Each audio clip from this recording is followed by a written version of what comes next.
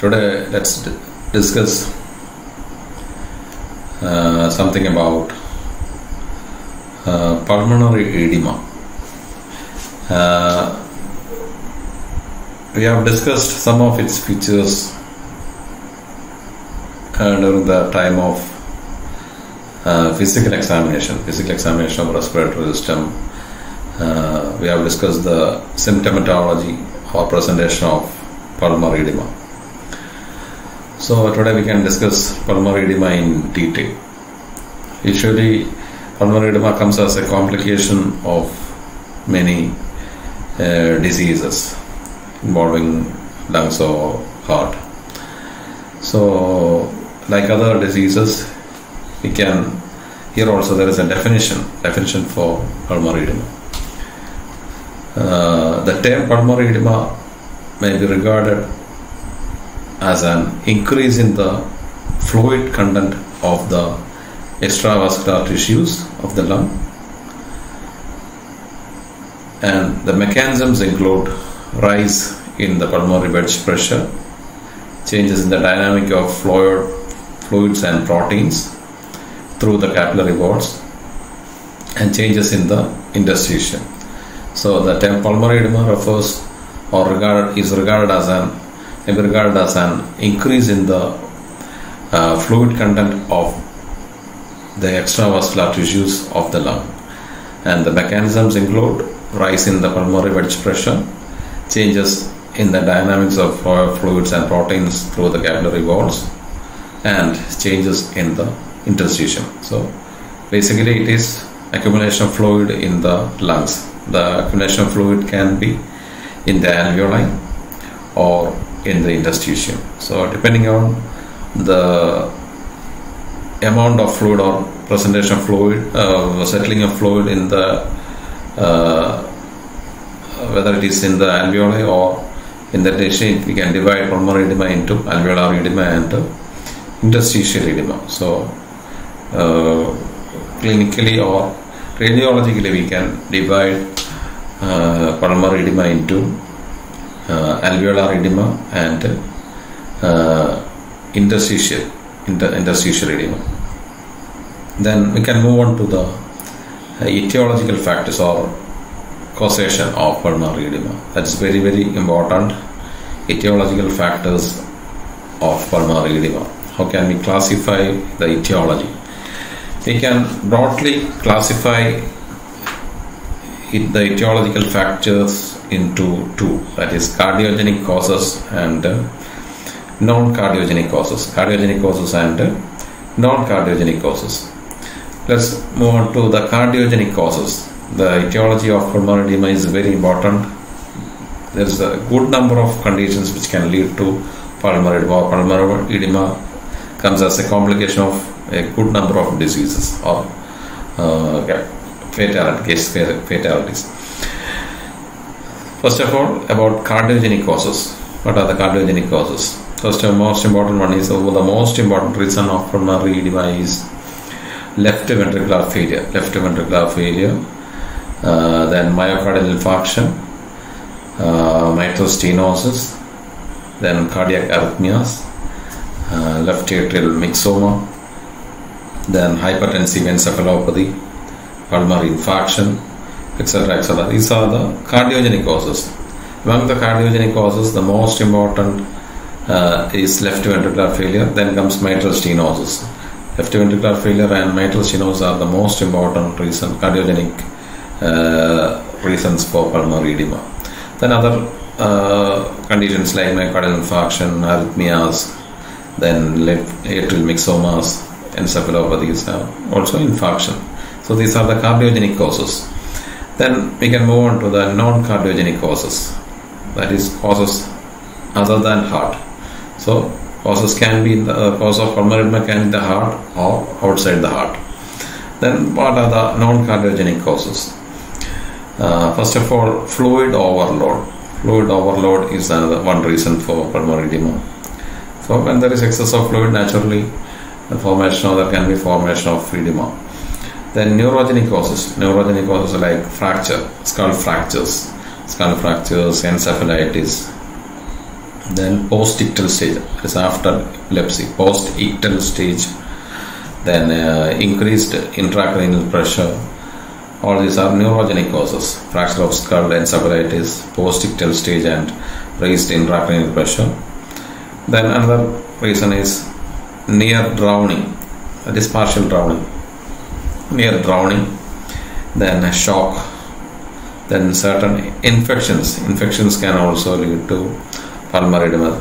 For example, endotoxins from gram-negative septicemia, then pneumonia, then bronchopneumonia.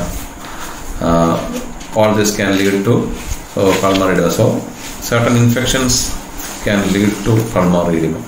Then inhalation of noxious fumes and gases. So industrial accidents, pulmonary edema may be the cause of death. Inhalation of noxious gases like nitrogen dioxide, chlorine, hydrogen sulfide, then sulfur dioxide, ammonia, then phosgene, mustard gas, ozone, then polymer fumes, inhalation of metallic salts. All this can lead to pulmonary edema. So inhalation is an important causation. Inhalation of noxious gases and fumes. This phosgene and mustard gas are used in wartime as a chemical weapon, also in the Second World War time, etc. It is used as a chemical weapon. Then another possibility is inhalation of gastric acid, inhalation or aspiration of gastric acid. That's called Mendelssohn syndrome. Mendelssohn syndrome, inhalation of gastric acid or aspiration of gastric acid. Then rapid aspiration of large pleural effusion.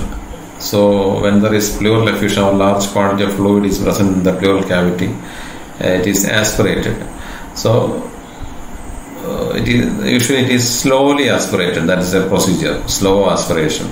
So when the aspiration of fluid is very fast, or when there is rapid aspiration of large pleural effusion, it can lead to pulmonary edema. There will be sudden enlargement of the lung tissue, which can lead to pulmonary edema.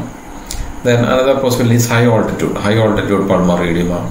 It is usually seen in mountaineers, or for example moving to high altitudes in Kashmir or in the Himalayas, etc. The usual one is one of the complications of riders or travelers.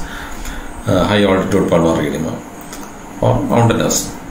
Then uremia can lead to pulmonary edema. Then trauma itself, can lead to capillary damage causing leaky lung, condition called leaky lung. Capillary damage leading to leaky lung. So trauma is another factor. Then toxic causes are there. It can be drug induced. For example, IV narcotic abuse, particularly heroin abuse, then methadone, salicylates, then cytotoxic drugs like bleomycin, cyclophosphamide, nitrofuran. These are cytotoxic drugs. So use of cytotoxic drugs like bleomycin, cyclophosphamide, and nitrofurantoin, all this can lead to pulmonary edema. So drug induced. In the drug induced category, there is narcotic abuse, like usage of heroin, etc. Then use of methadone, salicylates, and cytotoxic drugs. Then in toxic category, poisoning also there. Poisoning with alcohol poisoning, then organophosphorus poisoning, poisoning with barbiturates. All these conditions you can see pulmonary edema. You might have seen death by poisoning. Insecticides ഒക്കെ എടുത്ത് കഴിച്ചായിട്ടും sleeping pills, ബർബിറ്റുറേറ്റ് sleeping പിൽസാണ്. Sleeping പിൽസൊക്കെ കഴിച്ചവരുടെയൊക്കെ പിക്ചേഴ്സൊക്കെ നിങ്ങൾ കണ്ടിട്ടുണ്ടാകും. അല്ലെങ്കിൽ അങ്ങനെയുള്ള ആൾക്കാരുടെയൊക്കെ മൗത്തിൽ നിന്ന് അല്ലെങ്കിൽ nozzle നിന്നൊക്കെ bleed ചെയ്യുന്നതായിട്ട് അല്ലെങ്കിൽ ഫ്രോത്തൊക്കെ വരുന്നതായിട്ട് കാണാം. ഹാങ്ങിങ് ഉള്ള കണ്ടീഷനിലൊക്കെ ഫ്രോത്ത് കാണാം. It is due to pulmonary oedema. Then hypersensitivity, another reason is hypersensitivity response, that is mismatched transfusion, blood transfusion, angioedema, then SLE, then Goodpasture syndrome, etc. That is, in all these cases there is hypersensitivity response. So hypersensitivity response, for example, in blood transfusion, angioedema, SLE, or in Goodpasture syndrome. Then another reason is DIC, or disseminated intravascular coagulation, falciparum malaria, then hanging. I have said hanging. Pictures we can see froth in the mouth. It is due to pulmonary edema. Hanging, then pneumothorax. All this can lead to pulmonary edema. So these are the non-cardiogenic causes. There are a good number of causes or divisions under non-cardiogenic category. So we can divide the etiology or causation of pulmonary edema into two categories. One due to the affection of heart or disease of the heart, that is cardiogenic causes, and non-cardiogenic causes, cardiogenic and non-cardiogenic causes. It's very important. Just go through the textbooks. Then we can move on to the clinical features of pulmonary edema. That's also very important. We can identify pulmonary edema very easily. Acute pulmonary edema is a common medical emergency, usually present as an emergency. It's a more common medical emergency. The onset is often sudden, and there is a feeling of oppression in the chest. And there is acute distressing dyspnea. Then another important feature is incessant short cough, and there is sputum. There is a peculiarity of sputum we have discussed in the physical examination part. The sputum of pulmonary edema is very characteristic. That is pink frothy sputum. That is pink froth. If you are getting pink frothy sputum, then definitely it is pulmonary edema. The pink color is due to presence of blood or RBC, Pink frothy sputum. There is so incessant short cough with copious pink frothy sputum, or blood tinged fluid from mouth or nose, frank blood or blood tinged sputum from mouth or nose can be there. And there is a peculiar phenomenon called cough, spit. So incessant coughing and spitting, that is important. Phenomena of cough, spit is the easy explanation or the one of the most important symptomatology of pulmonary edema. And naturally there is tachypnea, dyspnea, anxiety, sweating, the cyanosis, development of cyanosis, then feeble pulse, then on examination the patient there can be widespread rales, occasional bronchi. Then initially the lower lobes are involved. So when they examine the patient, the vasculatory findings are more seen over the lower zones, or the rales are seen over the lower areas. Then fall of temperature can be there, and death is usually due to respiratory failure, pulmonary edema leading to respiratory failure, and the condition may be fatal in a few hours. Then the voice, or the important finding is that the moist sounds, you can hear the moist sounds, not mere by oscillation, we can hear by our ears also. The moist sounds increase and become audible at a distance. We can hear even at a distance the breath of the sound, added sounds of pulmonary edema patient.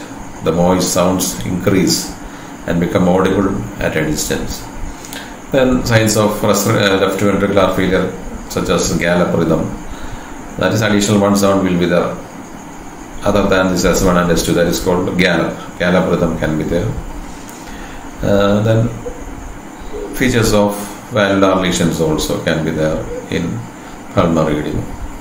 For example, in mitral stenosis, the edema is due to left ventricular disease or due to mitral stenosis. Naturally, features of valvular lesions will be there. So that's about the symptomatology. Symptomatology is very easy to remember. It's an acute emergency usually. Onset is sudden, then feeling of oppression chest, acute and distressing dyspnea is there, incessant short cough, and that peculiarity or peculiar symptom, cough, spit symptom will be there. Then the sputum, characteristic sputum you get in pulmonary edema, that is pink frothy sputum, or in some cases you will get blood tinged sputum from the mouth or nose. Then sweating, tachypnea is there, anxiety, then cyanosis, feeble pulse, all this. Then the signs, all this you get in. These are the important findings you get in pulmonary edema. Then we can move on to the investigations. The most important or the useful investigative procedure is X-ray itself. So radiologically we can classify edema into interstitial edema or alveolar edema. Two types of edema can be there, and there is difference in the X-ray also. X-ray picture also in case of alveolar and pulmonary edema. Let's see what it is. Then about the X-ray feature of interstitial edema. Interstitial edema, here the fluid is mainly seen in the interstitium, that is the tissue that support the airways, that is the interstitium. Normally the septa in the lungs are invisible. In the normal X-ray we can't see the lung septa, but in case of interstitial edema, this we can see the septal lines. There will be edema fluid in the septa, and we can see the septal lines, septal shadows, line shadows. Then another important finding you get in interstitial edema is two types of lines are seen in, or opaque lines are seen in interstitial edema, that is curly, K-E-R-L-E-Y, curly A lines and curly B lines. Curly A lines and curly B lines. Most important is curly B lines. Curly B lines is characteristic of interstitial edema. Then what is curly B line? These are horizontal lines not more than 2 cm long, seen laterally in the lower lung zones, and they reach the lung edge like blood vessels. Unlike blood vessels, these lines reach the lung edge. That's the differentiated feature from blood vessel. This curly B line reaches the lung edge, and it is usually seen in the peripherally, and the length of the line is about 2 cm, and it is horizontal small lines seen towards the periphery. Opaque lines, these lines are called curly B lines, and there are curly A lines also. In case of interstitial, rarely curly A lines are seen in interstitial edema, and it is much thinner than the adjacent blood vessel. When we compare with the blood vessel, it is much thinner than the adjacent blood vessel, and the length is about 3 to 4 cm, and it is slanting also. Slanting, and it is seen towards the hilar region. It is a slanting line. In case of curly B line, it is a horizontal line about 2 cm or so in length, horizontal line, and seen towards the periphery. So two types of lines you get in interstitial edema is curly B lines and curly A lines. That is the typical X-ray finding you get in interstitial edema. Then the X-ray finding of alveolar edema, or the fluid is more in the alveoli. The X-ray finding is very interesting in alveolar edema. Here there is more fluid in the alveoli, and bilateral all lobe will be affected. That's an important finding, and the shadow is more, the opacity is more towards the hila, and the opacity fades out towards the periphery, leaving a relatively clear zone towards the periphery. So the opacity will be more towards the hilar region, and the opacity gradually fades towards the peripheral region. So from the both hila, the opacity will be more in the hilar region, both sides, and the opacity gradually spreads or it has a fanned out look and becomes faded lighter towards the, or disappears towards periphery. So it has a typical appearance called butterfly pattern or bat's wing. ഒരു വവ്വാലിൻ്റെയൊക്കെ ചിറക് പോലെ ഇരിക്കും, അല്ലെങ്കിൽ ബട്ടർഫ്ലൈയുടെ ചിറക് പോലെ fanning of opacity or fading out from hila. That is called bat's wing appearance or butterfly pattern. It is typically seen in pulmonary edema, especially alveolar edema. So two type of presentation you get in pulmonary edema, curly B and curly A lines in interstitial edema, and bat's wing or butterfly appearance in alveolar edema. So that's about the X-ray picture. Then we can move on to the management of pulmonary edema. Emergency management is indicated in to save the life. That's very important, usually casualty or emergency management. Then the cardiac causes are treated if there is a left heart failure. Usually the etiological factor I have mentioned, one of the important categories of disease, or the disease come under the cardiogenic cause. So if the patient is having heart diseases, it should be treated properly. Then oxygen administration is another important management procedure of therapy, that is oxygen administration. Then digitalis administration, aminophylline, then vasodilated drugs are given. Then maintenance of airway. If there is edema, normally naturally there will be occlusion of airways, so clearance of airway is very important. If there is froth and large quantity of sputum or mucus, it should be cleared. Maintenance of airway is very important. So it is done by tracheobronchial suction using catheter. Tracheobronchial suction is important. Then bronchoscopy or tracheostomy and drainage is done. Then in case of high altitude pulmonary edema, descent to lower altitude with supporting measures. All of a sudden descend ചെയ്യരുത്. High ഓൾട്ടിറ്റ്യൂഡിലൊക്കെ പോകുന്നവർക്ക് pulmonary എഡിമയുടെ features develop ചെയ്യാന്നുണ്ടെങ്കിൽ gradually lower ഓൾട്ടിറ്റ്യൂഡിലേക്ക് കൊണ്ടുവരും. അല്ലെങ്കിൽ mountaineers ആണെന്നുണ്ടെങ്കിലും lower ഓൾട്ടിറ്റ്യൂഡിൽ gradually കൊണ്ടുവന്നിട്ട് അവിടെ ഒന്ന് sustain ചെയ്തിട്ട് കുറച്ച് ടൈം കഴിഞ്ഞിട്ടായിരിക്കും പിന്നെ താഴോട്ട് പോകുന്നത്, ഘട്ടമായിട്ടായിരിക്കും താഴോട്ട് പോകുന്നത്. So descent to lower altitude with supportive measures such as fluid replacement is also important, and ventilatory assistance, oxygen administration ഒക്കെ വേണ്ടി വരും. Then corticosteroids in high doses in case of pneumonia, then septicemia, and also in Mendelssohn syndrome, oxygen administration is given. So then in case of the condition called hypostatic congestion is there.